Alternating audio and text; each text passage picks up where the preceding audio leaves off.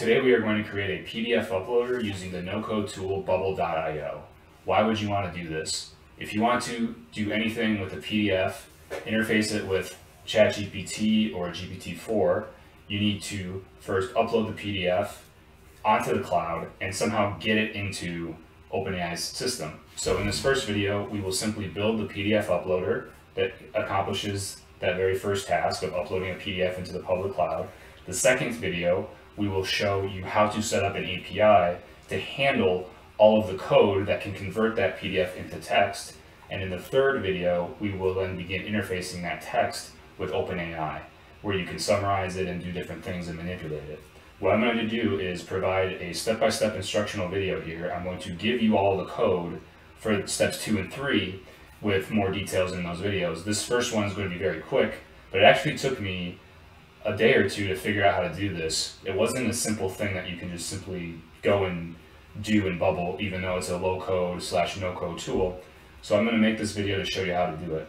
Now, first I'll show you what it actually looks like. This is very simple. It's a simple place where you can just upload a PDF from your computer, and you'll notice there's a link here in the drop-down, and this is the link that then gets passed on into our API that we'll create next in the second video. That's really it. That's all we're doing. We're just building that. But in Bubble.io, for those who haven't used it, you just simply make your account. It's free. Don't start any paid trials. I'm just going to go in here. You'll make your account and then create your app and name it something. I'm just going to name it some nonsense. PDF 2023. Name it whatever you want. I'll be deleting this after creating it. You'll give it a moment, and then I'm going to highlight the 4 steps that we're going to be doing here. Number 1, we're creating a field type in the database as the list of files. Number 2, we create a custom state with lists enabled. Number 3, we create a workflow for uploading the PDF. And number 4, we create a workflow for displaying the PDF link. Now, you can skip all of this assistant stuff, click got it. You don't need to pay any money, you don't need to do any trials.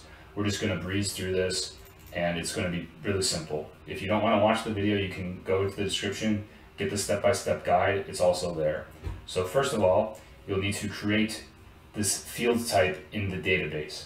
You'll click on this database, this data tab, and you'll be presented with this screen. We're going to create a new type, and it's going to be simply called file list. I'm going to call it one word.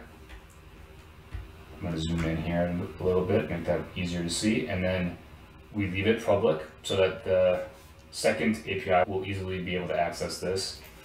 Create it, and then on the right hand side you'll click on this button, you'll scroll down to say create a new field, and this needs to be named, I'm just going to name it PDF, because this will be for the PDFs that we're uploading. And then the field type, you need to click on File, check the box to make it a list, click Create. Now we have what we need. We can go back to the Design tab, and we need to create a custom state. This is a piece of the dynamic web page that changes as a user uploads the PDF, so it's dynamic. Now you just simply double click on the white space in the middle, and this index box comes up. You click on the eye, and we want to add a new custom state. So in this state name, I'm just going to go file list underscore state. The state type will be file, and the state is a list. Create it, done. X out, X out. Now, what we need to do is create the file uploader element. It will be looking like a button. On this design tab, we scroll down into this input form section and check out the file uploader. Click it once, and then in the white space, click once to bring that button in there. It opened really small, but it was there. Here's our uploader. Now I'm going to rename this. You double click on this white, and then you can type to rename it. I'm going to name it PDF underscore uploader, and that will be everything. We don't need to do anything else. So you can X that off. Now to create a workflow, what is this button going to do? Right click that button and click on Start/Edit Workflow. This will take you to the workflow tab and select this gray box.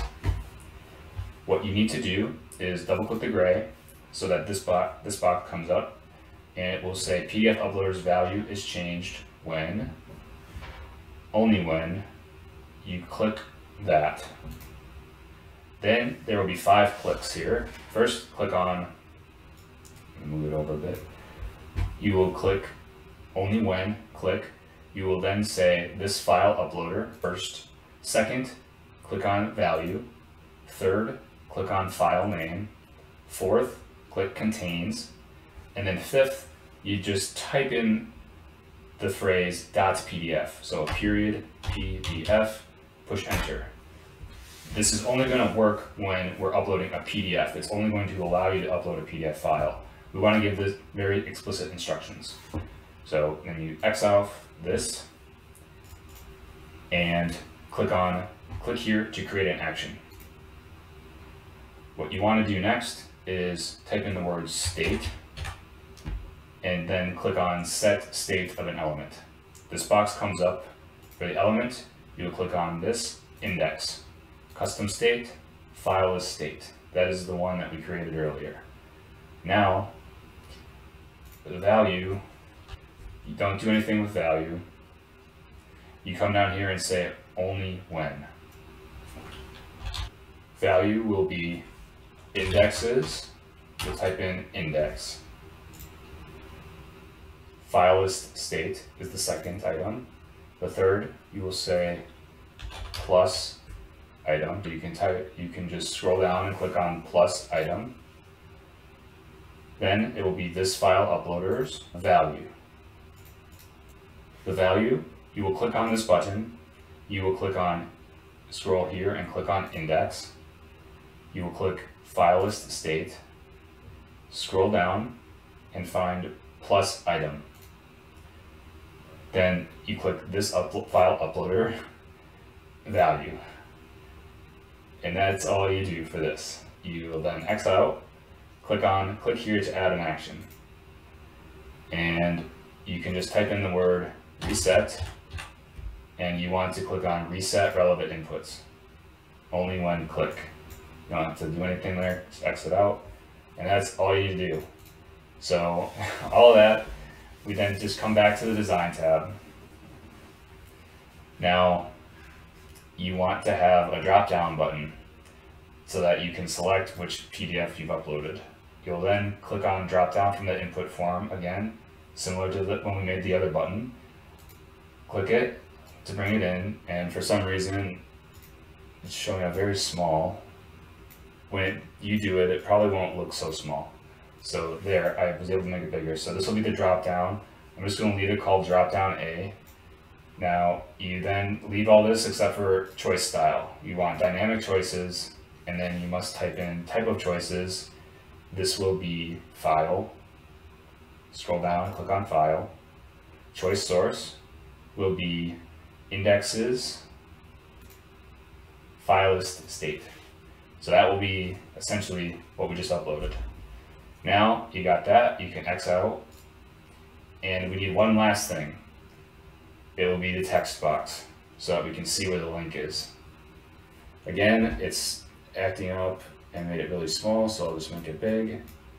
You will actually want to make this kind of long so that you can see the whole link. In the appearance, we want to click on Insert Dynamic Data. Finally, we need to insert a text field to show the link. You'll click the Text Visual Element button. You'll click it in here in the white space. My computer likes to do it small there, so you'll want to make this bigger anyway. And you'll then just click Edit Me, click Insert Dynamic Data. And essentially, you want the drop-down value, drop-down's value. So that's this element here, which was named drop-down. You want to make sure that this name is the same, and then we're done. So what's going to happen is the file is going to end up getting uploaded here in this file manager. And I'm just going to click on preview to show how it works. So you'll click on this to upload a file, get your PDF in there. You'll see that progress bar load, and now you'll have this drop down button. You can then just click the link and it's going to show up. So that's all you need to do. The next part, we'll parse up this file. We'll use a different PDF, but I'll show you, give you all the code you need. We're going to use Python Anywhere to deploy our own API, and then put some code in that API so that when we upload this PDF and click a button on Bubble, it's going to execute a bunch of code on the other end. You can really get creative with this use case, but this is a very simple task at the moment, and you'll be able to do a lot with that. We'll see you on the next video. Cheers.